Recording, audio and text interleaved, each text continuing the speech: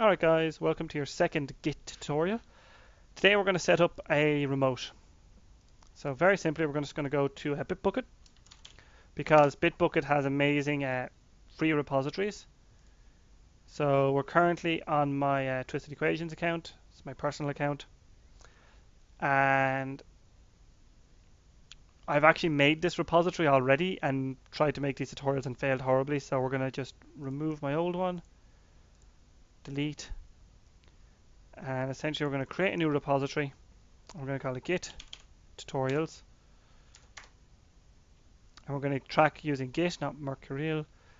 Language HTML CSS, because you don't have to specify a language, it doesn't matter. So now what we're going to do is we're going to link our local repository to our remote repository. So essentially what we want to do is we want to commit our changes, our local changes, to a remote, and this allows you to do backup essentially. So it allows you to back up your code very easily, and it's much better than using something like Dropbox, where the big issue with particularly with IDEs is when if you're using an IDE, let's say Android Studio or Eclipse, they tend to do a lot of build files. So in your project, you'll notice under like a build folder, you've got your properties files pointing to different libraries on your local drive, and it's going to get messy. It's going to get horribly messy.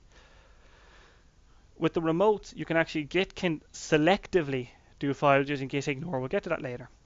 But for now, we're just going to push up the files we have. So an existing project to push up.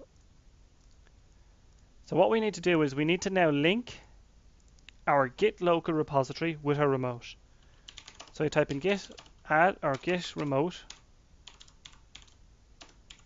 add. Don't forget git add will just try and add a remote file, which won't work. So we're going to add our git remote and we're going to call it origin. The origin is always your primary remote. It's just known for that. The origin is your primary. And then we need the URL. The URL is this one here.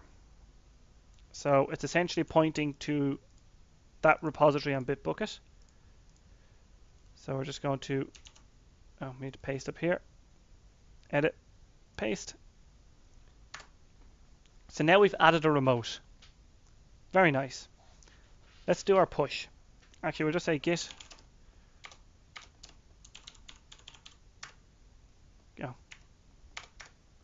So git remote, and we've origin. So now we've got a remote origin. And in case you're wondering how I skipped up and down, I use the up and down arrow keys to go back through messages to repeat them. If you're watching this tutorial, you should be able to work a terminal.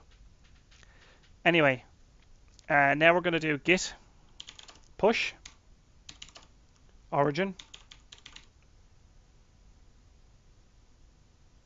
git push origin. Bugger.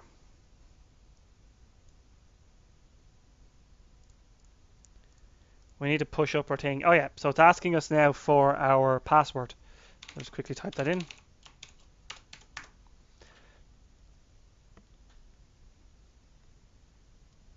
Yes, sorry. Git origin. We have to type in master. We're on the wrong, but we didn't specify a branch. We haven't got to branching yet, so this doesn't make much sense. But essentially, branchings are different variants of your code. So you can create like a branch, which will make changes to that branch, and the master doesn't get touched. Anyway, we're just going to push our master branch to our origin, and we're going to get a password. Type it in, and we've pushed up our stuff from our master branch, from our local master branch to our remote master branch. And if we go to source now, our changes are there. Our files have been put on the remote. So that's essentially backing up files. That's now a backup of stuff. You can commit anything you like, but it's really only for code files. Now you don't use this for backing up your music.